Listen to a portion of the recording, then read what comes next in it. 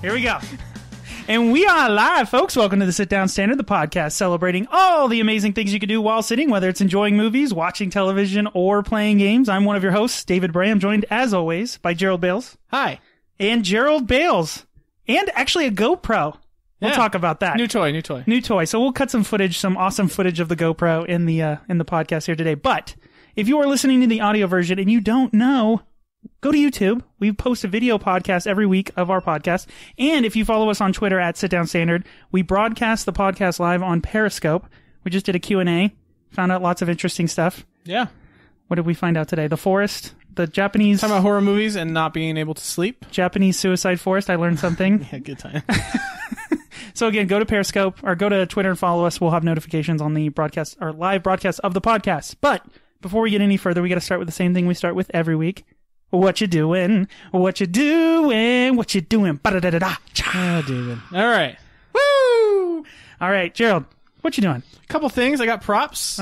Props. Read a book in 2 days.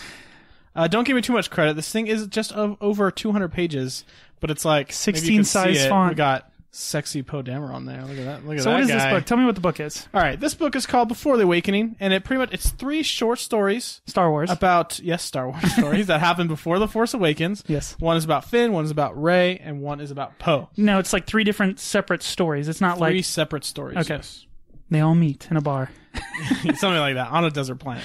That's Anyway, so it kind of gives you some background into these characters. There are a couple things in the movie where you're like, that doesn't make sense. And this book clarifies a lot of those things. No, you're not going to ruin really anything, cool. Obviously, right? I mean, I can. No, let's not do that. There's nothing to ruin about it. It's It a just really came out, quick right? read. If you're a big fan of these characters and stuff and want to dive more into the canon, Gerald's favorite word. Right. Definitely pick up this book. It's an easy read. It was like $7 on Amazon. When did this come out? This came out like the week of the movie. Okay. And so this takes place before Force Awakens, because it's called Before the Awakening. Yeah. Some stories, like Rey's story, takes place like a year before Force Awakens and eventually leads up to it. Some of them different times, but yeah, they all take place beforehand and end each story pretty much where the Force Awakens Give it like a general. So the Finn story talks about him becoming a stormtrooper, going through the training of becoming a stormtrooper, and right? Exactly, yeah. Him becoming, and it's some of the things like in the movie, like how does he fight with a lightsaber? It covers that they did hand-to-hand combat. He was one of the best stormtroopers, one of the best shots, so that explains why he shoots so well in the movie. Yeah. A couple things like that. Some stories of some of the backstories of some of the stormtroopers in the movie that are more just faceless, but kind of puts a name to some of those characters. Kind of shows his conflict with being part of the New Order, First Order. First Order. See, that's what I don't like. I don't like how it's First Order, New Republic. It's like New Republic's gone now. We don't have to worry about them. But the First Order kind of explains that. So yeah, really cool story. Yeah. And then you have Poe, who talks about his rise to becoming the Black Squadron leader. Yeah, how he joined the Resistance. Again, conflict with the New Republic versus the Resistance. You kind of get to see those things conflict with each other. That's kind of cool. Does BB-8 make an appearance? Yes, BB-8 is enjoyed in this. So. Yes. And it's cool, like, he talks to him, like, in this movie. He's like, what are you doing, pal? What do you want me to do? That's cool. Does it say beep, beep, boop, boop? It just, like, transcribes to English. Oh, okay. Yeah. I want everyone to know this, because we've talked about this before, but this is the greatest bookmark ever. This bacon bookmark. It's the one bookmark I use in all the books. It's amazing. Star Wars and bacon? Are you kidding me? All right. What else are you doing, man? I read the first issue of the Poe Dameron comic book. So speaking, still Star Wars, canon. Still Star Wars, yeah. Still canon. I'm all about that canon, of the individual stuff. Anyway, so that takes place right after Poe's story in this book. The comic storyline with Poe begins, and it's just him working with General Leia to find I keep forgetting the old guy's name at the beginning of Force Awakens. Well, everyone thinks it's he's Wedge called Antilles. the Explorer. He's definitely not Wedge, but he's known as the Explorer. Spoiler alert. The Explorer. So it's him in the comics trying to find him, because obviously what we know is that leads to Luke and all that kind of stuff. We see that. We see, the rise of Black Squadron in the comics, so that's really cool seeing that. I just like all these little holes that are filled in. Yeah, we were talking about this. I said, when he was telling me about the Stormtrooper issue with Finn and coming through, I was like, it's not really necessary for the mass audience to know, but it's cool for the audience that wants to know why is he good with a lightsaber? That makes no sense. Or why is he so conflicted after one mission? You know what I mean? It kind of explains that. That's a long kind of standing thing. Right. That's really cool. I like the fact that they fill in those holes, and hopefully I think they'll probably end up filling in some of those holes. Yeah, there's another book coming out called Bloodline next month, beginning of May, that takes place right after Jedi, and how Leia, I think, becomes a general and kind of all that stuff. So that's kind of like at the other end, right after Jedi. Kind of fills in some stuff there. There's another sequel to the Aftermath book that came out last year. Yeah, the Aftermath book came out that fills in that 30-year gap. Aftermath came out the same day as Force Awakens? No, it came out before that. I think it was just right before it, if I remember correctly. Yeah. I don't know. I was just such a blur from all the There's so much canon material. It's I just want to read it all. Yeah. We were also talking about there's a new Star Wars kind of documentary coming out that talks about some of the extras that were on the original trilogy. Yeah, I forgot what it's called. I'll have to look it up. Yeah, we'll put it some Future David. I don't know.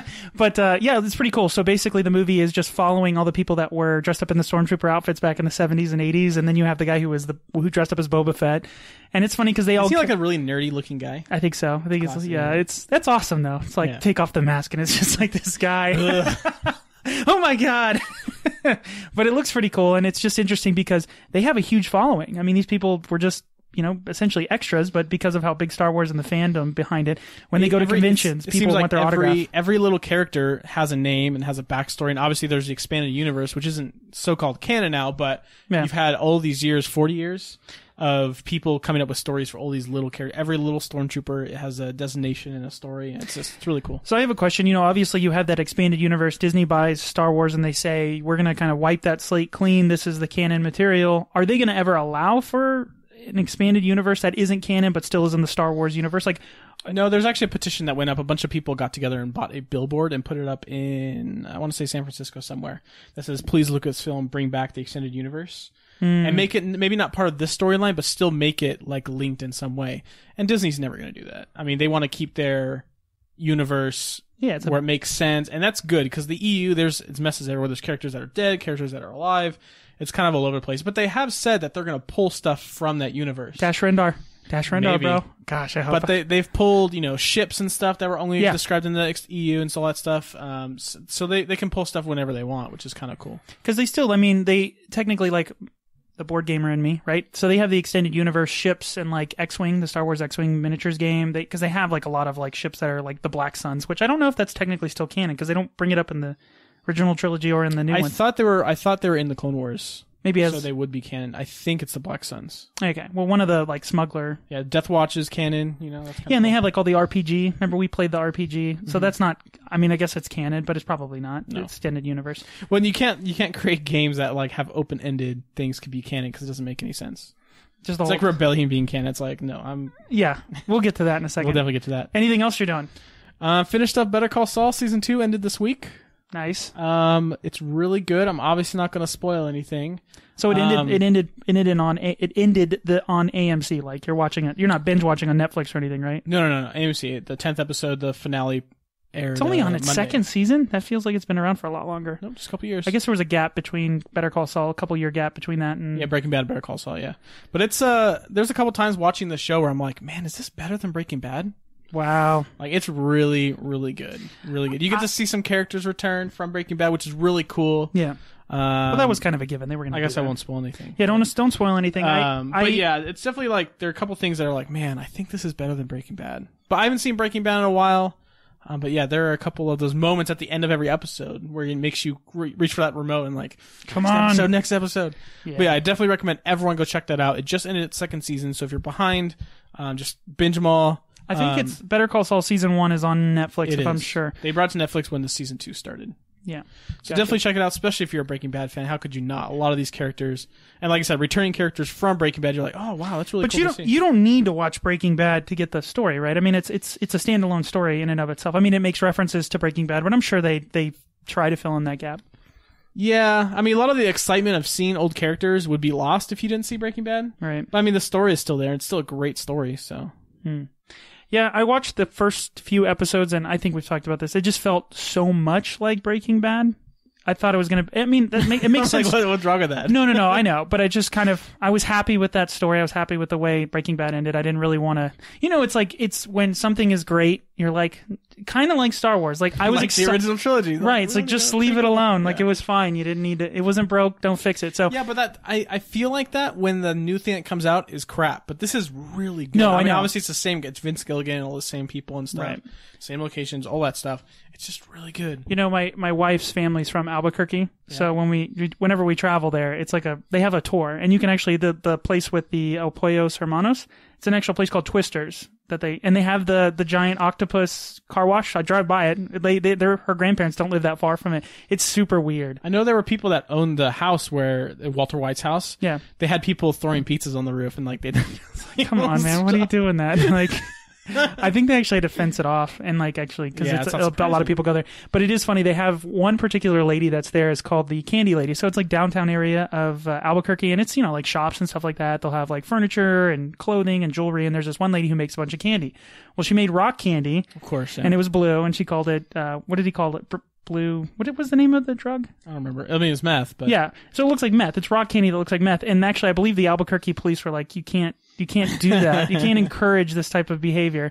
But yeah, and I think she ended up winning. She's like, it's a joke. It's rock candy. She ended up selling a lot of rock candy. I bet. Yeah, wink, wink. Wink.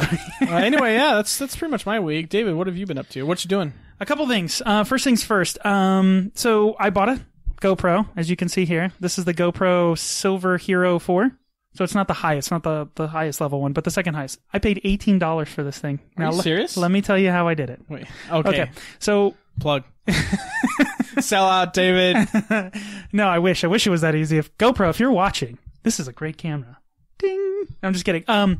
No. Did you know Sports Chalet, sports store here? I think it's most places, but it's had an online store. They're going out of business. Oh, I did not know that. Yeah, so I went to a golf tournament when I got my first lawyer job and I still don't golf very well, but they gave gift certificates away if you were the best or the absolute worst. Guess where I landed on that spectrum? The worst, I assume. So I got a $350 gift card. Oh, wow. So I actually won that day, all right? But everyone made fun of me and laughed at me. And you kept this gift certificate for this Well, long? I kept it that long because I don't shop. Look at me. I have a podcast about sitting. I'm not going to buy a bunch of sports equipment, all right? Come on. The best thing is like going camping is probably the closest thing I could buy. So I had this gift card for a long time, and I was at work the other day, and coworker. Good thing you used it. Yeah, coworker comes in and he's like, "Hey man, did you hear about Sports Chalet?" And I was like, "Oh yeah, I got gift cards." He's like, "Yeah, you might want to spend them because their online store's been shut down, and they're not going to accept any more gift cards at the end of this month." And I was like, "Oh my gosh!" So me and my wife go to Sports Chalet. And everything's like on sale, and we're looking around, and I'm thinking like, what am I going to buy, a kayak, like, or something weird? Because I had $350, right? So I end up walking around, and I see the GoPro, and I'm like, oh, I've always wanted a GoPro, but like this is like $400. Yeah. So the funny story is, so they sell it for $400. I think on Amazon it's like $330. But so I look on their Twitter account to see if they price match, because they'll different companies. You're will gonna price match. No, going out of business. What a jerk! This is the best part. I go to the cashier. I'm like, hey, this is $329 on Amazon. Will you guys price match? She's like, dude, we're going out of business. Like, what do you? No, we're not gonna price match. Like, we're not competing anymore, bro. It was so fun. I was like, well, the worst you could say is no, I have to ask. He's like, yeah, I know. And he's like, plus I don't want to lose the job that I have for the next 2.5 weeks, which was kind of sad. But ended up, he gave me 10% off because they were running 10% off for throughout this. Yeah. So I ended up paying, like, I had another gift card for my birthday. So I ended up paying $18 for this thing. It is awesome. I can't recommend. I saw it records in 4K too. Yeah. And it's super small. I actually, when I saw it, I was like, that's it. Like, how is this going to record 4K? And then I didn't have a memory card. This is like when you get a toy for Christmas. Because I came home at not included. Yeah, exactly. So I was like, oh, I don't have a memory card. So I was like, wait, let me go to Prime. Prime Now got me a memory card in like 30 minutes delivered to me. It was the greatest thing ever. So I got a memory card in and I'm messing with it. Now, the thing that I can say, first of all, is it has a really wide lens, so it shoots in kind of a fisheye effect. But you can change that. Yeah, well, you have to do it post-edit. You can't do it on the camera. So you have to... No, I'm serious. You have to do it. Dude. Okay, well, whatever. We'll play with it after this show. Yeah, I'll teach David how to use this. Yeah, so the thing I want to do with this is I want to, obviously, I want to get a drone, like a cheap drone, because they have like cameras. Everyone else does, get a shot out of the sky. Yeah, the hawk. It's awesome. Can't wait, dude. So we'll hopefully get some footage up with this crazy nonsense, and plus we got to do that sit down and drive episode, so this will be perfect. Yeah, it'll be perfect. Nice wide shot. But it's super durable. I took it out of the case. It comes with a bunch of like waterproof cases and stuff like that. But the super slow mo footage that I see online is insane. Like they have people going down water slides at water parks. Of course, yeah. And it just looks so cool. Is that done all post, like in the program will let you do it? Yeah, well, you have the frame rate you can pick on here. Like you can crank it up like super, super high. Right, but people who like change from really quick to really slow, can that be done in post on the Yeah, GoPro it comes with some, I mean, it's basic editing software. Yeah. Not that I'm like GoPro Steven Spielberg stuff, over right? here, but yeah, it's just basic. It comes with it. It's pretty straightforward. I like the fact that it's pretty bulletproof. And it comes with all the different, mounts and stuff that you can get on a dog. You can mount they it have here. a dog mount. You can get the chest one and go to your lawyer job and record how exciting your job is. May I approach the bench, Your Honor? Yeah, if you turn off that camera, you idiot. So that's one thing I was doing. The other thing I was doing this week was I watched a couple episodes of House of Cards. Oh, the new season? So yeah, we're about halfway through. That show's so good. This is what's so weird about that show. It is predicting what is going on in the real world of politics. Really? Yeah. Wow. It's super, super Who's creepy. Trump? No, well, they're talking about a contested convention, about picking the vice president, and then they're also talking about some type of insurrection, and it sounds like ISIS. I think it's called ICO or something like that. Yeah, jeez. Yeah, it's like super. Kind of like when you watch Homeland, you're like, this is too real. Yeah. Did you hear about that thing with Homeland? Yeah, I told you about that. The graffiti. Yeah, the graffiti was like in Arabic that was like making fun of the show. Yeah, like Showtime sucks or Showtime is racist. But nobody actually checks it. I would prefer, yeah. Come on, Showtime, get your stuff together. But so yeah, we'll watch that. I watched a bunch of Netflix. I'm trying to finish up on Firefly. I really like that show. I ended up buying the board game. Of course you did. Well, that doesn't take much, but I heard that game's kind of it's a little bit of a long game. We'll get to a long game that we were playing. Actually, we are in the middle of. Yeah, we took a break to do this podcast, and we got to get back to galaxy conquering. Yeah, we're playing Star Wars Rebellion. We talked about this 2 or 3 episodes ago. So it's a Star Wars board game. It's like the Star Wars board game in my opinion because it just came out. Yeah. Yeah, it just came out about a month ago. I mean, this game is heavy. I mean, we were resolving combat between our two teams for like 25 minutes on this one. I found the rebel base. You did find my base.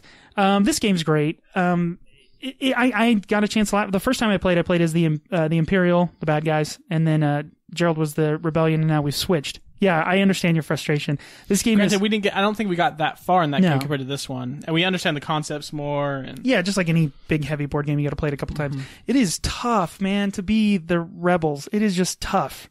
The whole time I'm just like, it's almost a game of just it's just holding on. Like until you can put enough objectives down. Right. And you never feel like you're, accomplishing anything. You're just trying to avoid which is addition by awesome because that's very thematic for like. No, it is, but I think the universe, obviously. I think that's important to know going in because a lot of board games, like, you don't like getting your hand smacked all the time. Like those, the take that cards that are just brutal, like just make the game not fun. You need to know that going into this because it is brutal to be the Rebellion. Like there was a part where I'm like, I can't do any of this. None of this does good. And then breaking canon here, we had, I captured Leia. Darth Vader. Yes. Captured her. We're put so her far, in jail. So far we're on canon land. Throw her in carbonite. Not in canon land anymore, but then it gets even stranger. Use the Emperor to turn her to the dark side. So now Leia is working for the Empire. For the rest of the game. There's no way to turn her back. I know, and I had she a card is now agent of the Empire. Damn you, Leia. If I can't get your brother, I'll get you. That's right. No, but the game's great. All of the components are fantastic, even the little ships and stuff like that. But it is very, very hard to be the rebels. And it's just like I said, it's one of those games where you're just holding on. Really, you're just trying to survive. It's a survival game. And if you know that going into it, I think you'll enjoy it. But it's fun to be the Empire. I mean... it's fun. It's good. So if you're going to play, at least play 2 games with your friends so one person will feel like they're the Empire. And don't get discouraged. I mean, it's like I said, it's thematic, so that's kind of the point. Yeah. And I'm sure there's a strategy that once, we play the Rebel times a couple times each, we'll get the strategy down and it won't be as difficult. And we haven't gotten through all the cards. Like there's a deck of cards for both of us that kind of escalate as you go through the game, especially for the Rebels. And we really haven't gotten through all of them. So it's like any good game. Once you kind of learn what the other player can do at the same time. Combos you can do, the strategy behind the game. Yeah, it just takes some time. Capture Leia and turn her to the dark side. Yep. Worked out perfectly for me. So that's what we're still playing right now. I still would give it a good thumbs up. I think I. Yeah. Now after I played the Empire, definitely thumbs up. Definitely. The other game, speaking of board games that I was playing this week for Whatcha Doing, is me and Alyssa are still previewing games when we did a review. I'm going to go over them quick. Again, if you haven't watched the preview videos or Kickstarter previews, are our review videos. I'll put some links here in the show notes, and then check out that flip video. Yeah, a fast flip is what it's called. Fast flip. Yeah. So I'll talk about that one first. So we checked out a kids game, which is pretty cool because I obviously love board games, but I got a chance to take this over to my cousin's house and play with some kids, and they loved it. It's a fun game, but it's a simple game. It's basically you have a draw pile. One side of the cards has numbers or pictures of fruits. And then on the opposite side of that card is like an assortment of fruits in different quantities. So what happens is you flip the top card, if there's a number on the top of that draw deck, then you have to say the fruit on the other card, the arrangement of how many of them are there of that. Oh my God. Let me try that again. Let's do this, guys. Jeez. Come on, David. This is a kid's game and I can't even explain it. No, you flip over the draw pile, the assortment of fruits. If there's a number on the top of that draw pile now, you say which fruit has that many in the picture. If it's a picture of a fruit, you say how many of that fruit, you say the number of how many of fruits are on that card. Again, it's not as difficult as Jesus. I'm explaining. Sounds great. Oh my gosh. Little kids are gonna love it. It's actually fun, even for adults, because it's hard. I mean, it's quick thinking. Yeah. I actually got lost to the kid a couple times. Not surprising. But check out that video. It's from Blue Orange Games. They have lots of cool. What I like about Blue Orange too is they have a game called New York 1901, which is like a Ticket to Ride medium weight family game. What did we play before from them? Prohees. Yeah, Prohees was really good. What was the other one? King's Gold. Yep. Fun little game. Yeah, a bunch of fun little games and good for families. And then they obviously have all the kids games too, which is great. So that's Fast Flip, but go watch it. I dance and sing in the video. So stay till the end too. There's little post-credit stuff. I always try to put little post-credit stuff. MCU over here. Yeah, with I know. The post-credit scenes. The next one that we checked out was a Kickstarter preview. So we checked out a game called Great Scott, the game of mad invention. I don't know if you got a chance to watch this video, but it's a card game, and it's one of those. Do you remember back in the day, I think it was Guinness, where it's like brilliant. Remember this? Yeah. It feels like that type of time period. It's like you're Queen Victoria. You're the scientist working to make these great inventions and present them to her, and you create your invention based on these cards. So there's like cards that have adjectives and cards that have.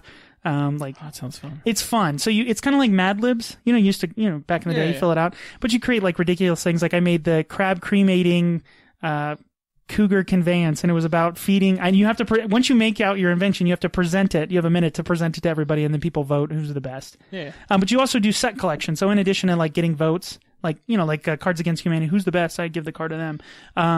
In this one, you get points for set collection. So if you get like alliteration, like I just told you, crab cremating, cougar conveyance, you get extra points for that. But it's so much fun. Like I explained, like cougars run faster because we feed them the burnt remains of crabs, and and horses are obsolete, and we have cougars delivering mail now. It's a very silly game, but it's a lot of fun. I like games that create silliness, but don't force silliness. A lot of games that are silly. So I think that's my problem. I'm not very creative, so this sounds a little bit more fun than what was that? I forgot that love game or the story game. Yeah, you got to create like a story. You have to like create everything. At least the cards kind of help you along. Yeah. For people who are like me and aren't very creative. Yeah, this one helps out a lot on that. So that's Great Scott. We'll put review or links to the preview video so you can watch the whole thing.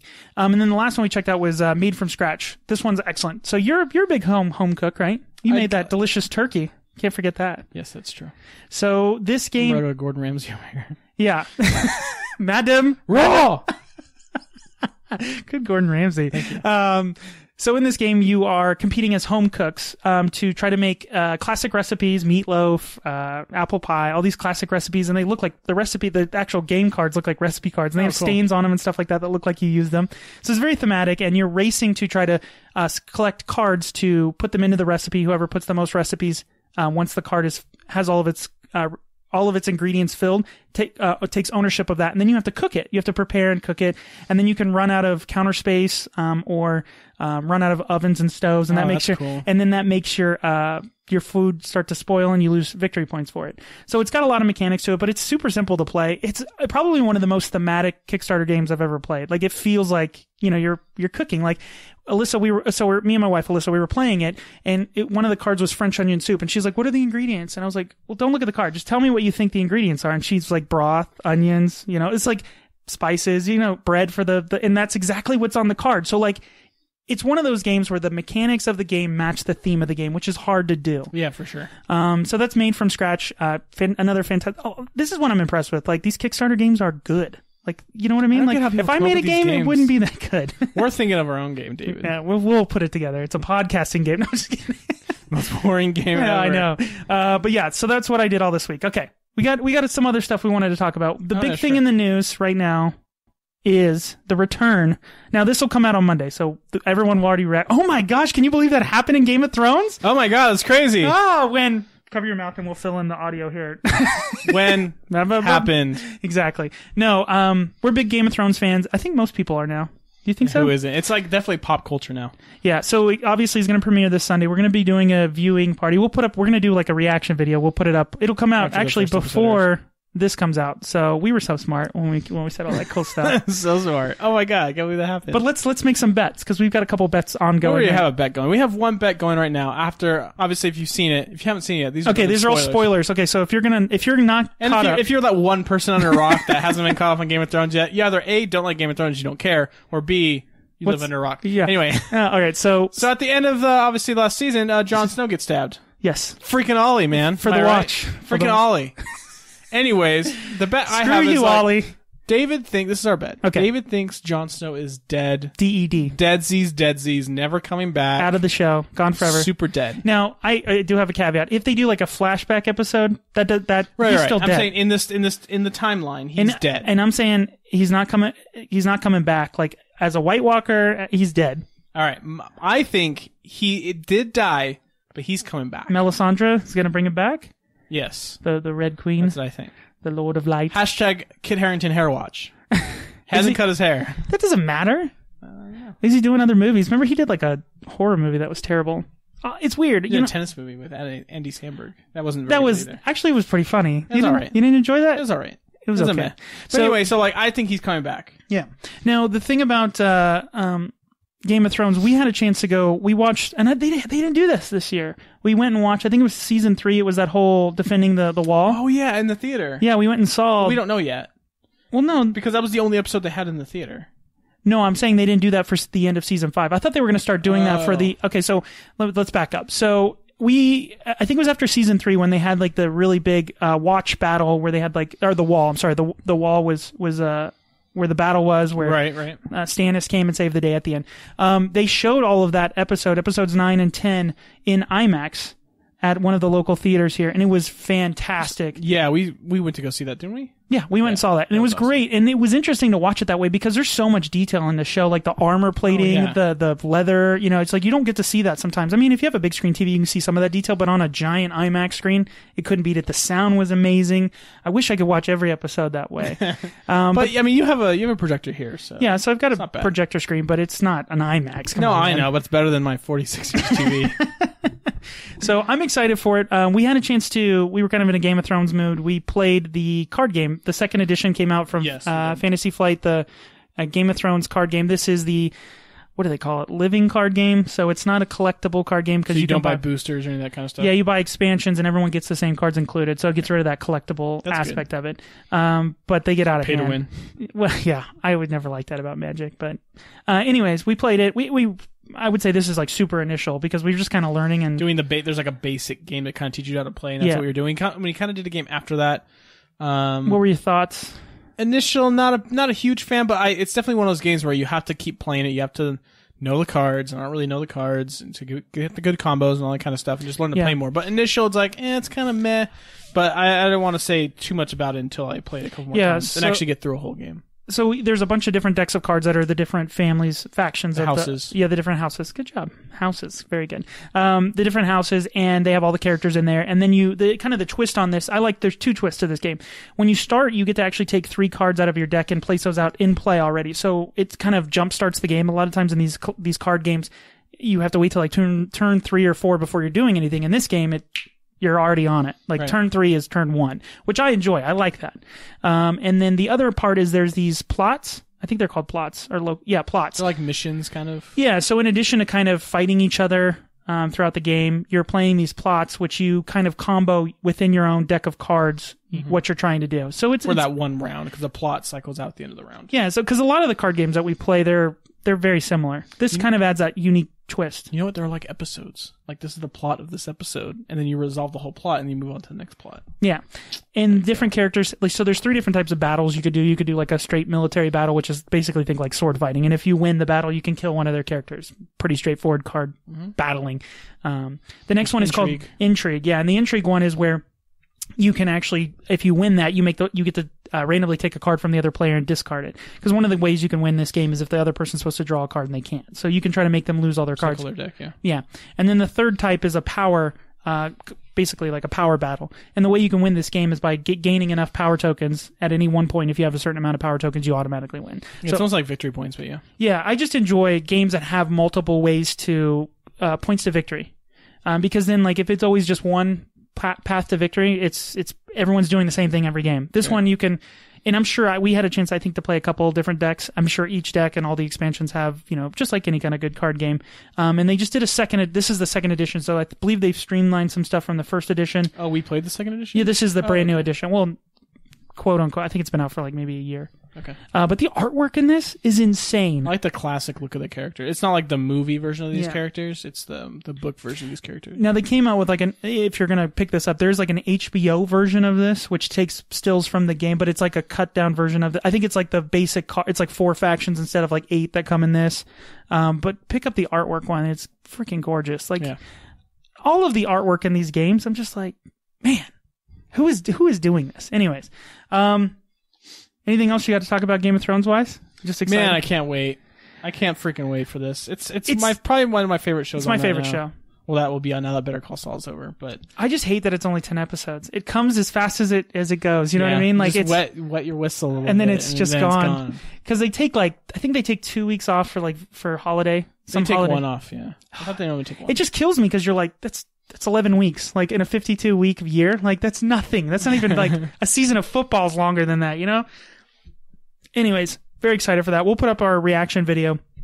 We'll put a link in here. I'm excited. I hope our reaction video is like, what? I won the bet. Yeah. What was the bet for, David? Pizza. Oh, so like just basic pizza. Come on, man. We're not gonna make it. I don't got this GoPro. I mean, what pizza place are we doing, man? We'll do Rosati's. This is a place in Vegas. Let's get deep into some Vegas stuff. Deep dish. Yeah. See what he did that wordplay. Okay. Another thing I wanted to talk about, I know this is kind of involving in the time or the news. Obviously, Prince passed away, which is super sad. That is super sad. But I had a Prince story. All right.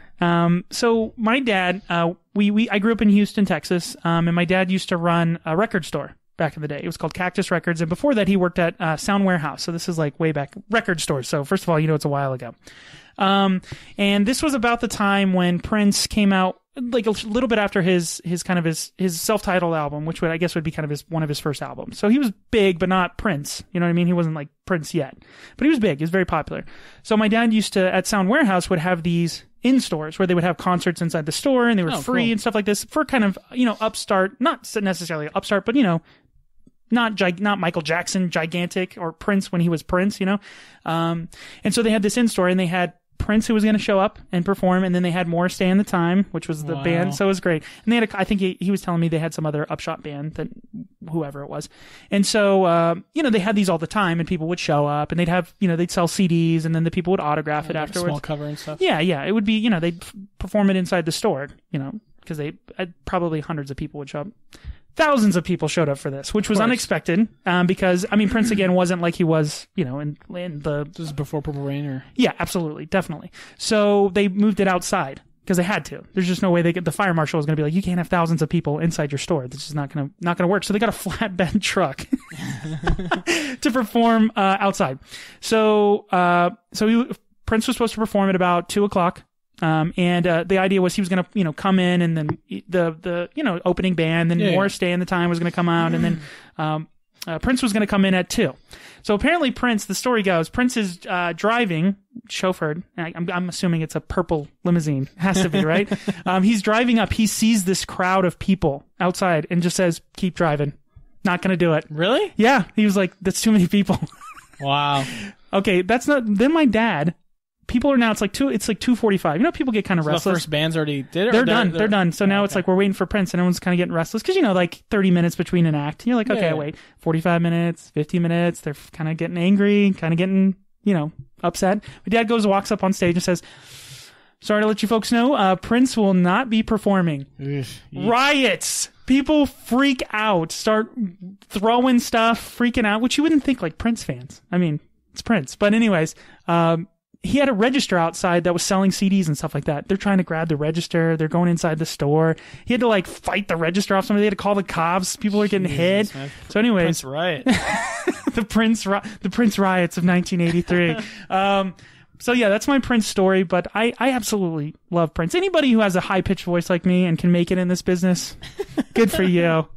But you know what's interesting also about Prince is kind of I wouldn't know this because I'm unfortunately not that old, but I enjoyed Prince, but apparently Michael Jackson was kind of, you wouldn't think of it now, was kind of like the safe, like mom, like family, because, you know, Jackson 5, I'm guessing. Yeah. But Prince was like, whoa, like, risque, which again, that definitely makes sense. Like if you look at some of the cover of his albums, it's like, geez, man, even now today would be kind of an interesting thing. But the thing I will say about Prince, if you go look and you look at the credits on the back of his album, he did everything. I'm talking like arrangement. He played the bass. He played the drums for Purple Rain. He did obviously lead vocals. He did the background vocals. He did the composing. He did everything. He could play every piece of his music. Well, that's what I kind of understand with that. I wasn't the biggest Prince fan, but I'm not really big into music anyways. I'm a top 40s kind of guy. Yeah. Or top hits kind of guy. And I definitely like his hits. You know, it's good music. Yeah. But I know what he's done for music. Yeah. Like obviously did everything himself. He can play any genre. He could write any song. Yeah. Crazy good songwriter. It sucks to lose like a visionary like that. Yeah, and he was kind of a revolutionary with putting his music on the internet. He was one of the first to kind of do that. I did a whole project back in the day about music and copyright infringement and stuff like that. And that's funny because he took all of his music off every single streaming service. Well, that was fairly kind of recently. Well, that was kind of but he always had a battle. He wanted to come out with an album. I forget which album it was where it didn't have breaks in the song. It was just one long song, so you had to listen to the whole thing. And so I guarantee he constantly had battles. I know they've talked about it with Warner Brothers, like constantly battling with his studio. I think that's why he actually even changed his name to the symbol, because he didn't want his name to be associated like Prince. He didn't want to give them the satisfaction of that, which just made him more popular. You know what I mean? Of course, yeah. But yeah, he kind of he was one of the first artists to kind of flex the muscle of like, no, I get to choose what I want to do. I'm that big. Whereas now you have like Taylor Swift, Tay-Tay doing it. Tay-Tay. She's fighting Apple. But yeah, just amazing. Go listen to Prince albums. If you haven't listened to Prince, it's so good. All of his music is so good. It's obviously, you know, eclectic and strange and weird, but it's really, really, really good. So go check out Prince. Yeah, definitely. Anything else going on in your life, buddy? No? No. All right. No, not really. Sorry. No worries. Let's wrap it up. If you are listening to the audio version, go to YouTube. We have the video version. We put overlays. I take time. Come on, man. David does all the work, yeah. No. He's on all the credits. Yeah, exactly. I'm the composer, the arranger, the producer. But yeah, you can follow us on Instagram, Twitter, and Facebook at SitDownStandard, or of course, you can send us an email. The email address is sitdownstandard@gmail.com. That's right. And again, just write us an email. Tell us what you're doing. Tell us about your day. How's the weather where you're from? Yeah, right now Here it's hot. It's super windy though. Right now, I was afraid. Yeah, the Santa Anas are coming in. Santa Anas. Vegas is from Santa Ana to Vegas. That's the thing, right? Anyways, until next time. Bye. See ya.